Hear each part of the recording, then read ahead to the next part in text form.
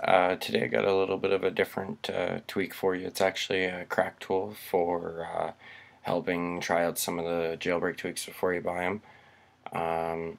It's created by a well-known developer. You can pick it up kind of on most of the, like Simple iPhone or something like that. I actually created a repo. I'll add the repo in the description so it's easy for you guys to do it with my repo space. Oops, so you can see my repos right here. I don't have that many packages, but the tool I'm actually talking about right now is CrackTools 2.2. So with this here, after you've installed it on my repo, I'll just show you guys really quick. So like if you have link store, so if you followed a few of my previous descriptions, you'll see now I've paid for like Flex 2, I've paid for iFile, so it'll show up in there, but the way you activate the crack, so say like link store has ads in it.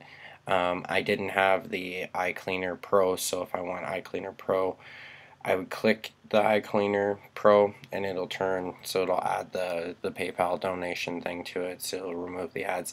Same thing with the link store.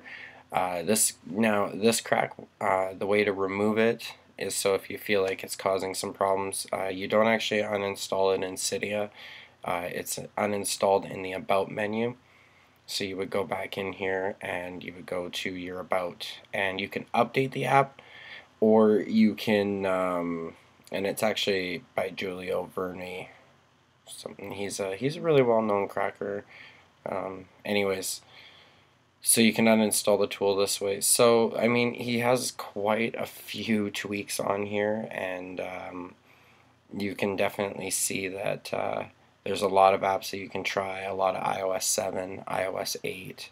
So, definitely recommend this. I'm sorry I haven't released it or kind of did a video on it before, because I've been using it for quite a while to try out apps before I've bought licenses, just because some of them are hard to get. So you can get it on my repo, as well as you'll see a few other things on here. Most of these are probably more advanced tools, so I'm just gonna let you guys know probably you'll leave most of them alone.